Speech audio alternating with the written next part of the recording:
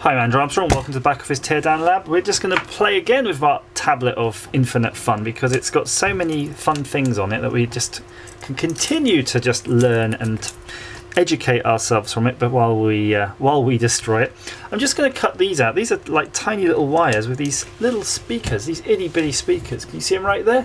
They look like they might be quite fun to keep, so I'm just going to try to take those off in one piece. But that's not the purpose of this video because I want to show you something else.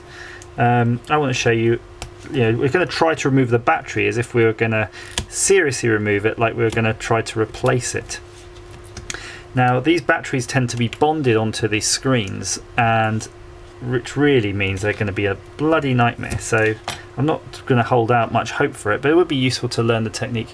These speakers are cute. Look, they've actually got an adhesive layer on the front so you can stick them on the back of something, so I'm definitely glad I'm going to keep these because you never know when you need a couple of those. Right, chuck those onto the shelf of curiosity. Do we want to keep this? This is the actual antenna for the Wi-Fi. I don't think it's worth keeping because it's, quite frankly, was never any good. But there you go. If you're curious, that's how you make one. Yank it out, chuck it in the bin. Right. Onwards and upwards. We have a tablet. Let's pretend this is our tablet of goodness that we want to keep, and I'm just going to take this PCB out. We know this PCB is pretty duff because we've kind of killed it, and I want to just, maybe I want to keep that touch screen and I want to keep the screen later, so I'm just going to take these off. There's a microphone here, could be useful. Let's just cut the wires, keep the microphone. So this PCB is duff, let's pull it right out. It's got a few nice edge connectors, HDMI port, and a camera. Look at this little camera. Look at this little fella. Actually, it's a dual camera module. Again, I'm getting so distracted by all these curious things. These curious things. Look, a dual camera module. How sweet. Oh, I kind of feel I want to keep that, even though I know I'm never going to do anything with it. Let's keep it aside for now. Right, so we've got this PCB. Anything useful on there? This HDMI port looks kind of useful if we smash one up on another tablet, but nah. Destroy it. You don't need it. The only thing that really could be useful would be the micro SD slot because you could use that in one of your own projects, but oh, I've destroyed it. Right. So pretend now you've got your tablet and you've got your battery that you want to get off the screen, and the screen's there. It's got its back metal cover on it and it's got its touchscreen, so you'll have at least this much area to work with if you can manage to get rid of all your PCBs. So I'm going to try as if we're just going to go in there with our fists and tear it off. Actually, that works really well. There you go. You're not trying to save the battery so it doesn't matter. Look. So this is my technique. I'm doing a kind of, I'll show you sideways. I'm going, and doing like little fingers to just keep working them underneath. I tried with a scraper once and I punctured the battery, but this is way more effective. It's like you're bunching it up with your fingers. Look like this, watch. Pulling. Now it's getting hard, pulling. Yes. Brilliant. Actually, that works a treat. Battery off, no damage. Screen perfectly intact, no cracks, no nothing. Ain't that a good thing?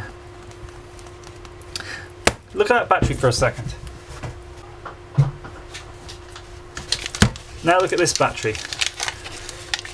Can you tell the difference? This was a battery in one of those massive power supply things, the big battery banks, and this says it's a 14.6 watt hour batteries. What does this one say it is? 18.5, so this is bigger than one of those, but this one's got 3 of them. This would have been a really big power cell, but look, it's got well fat. I don't know what the fatness is and it's driving me nuts, so I'm going to just pop the fatness. Nothing, just fat air, that's all it was. Actually, ooh, it smells like chemicals. There's a chemical smell out that hole. So you could glue that on there and then try to get your tablet shut and it would work nicely.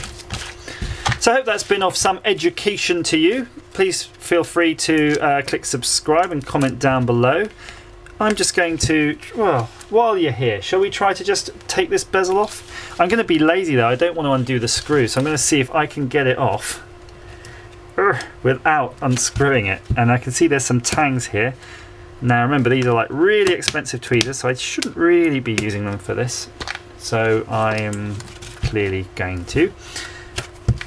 Now let's do it with this other inappropriate tool, which is my side cutters. Just getting rid of the tabs.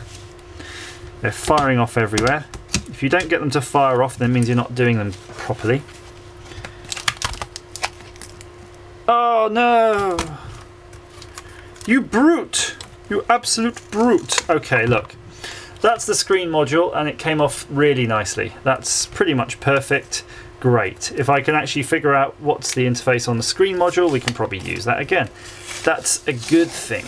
In fact, I'm going to tell you what it is here, because can you see right there?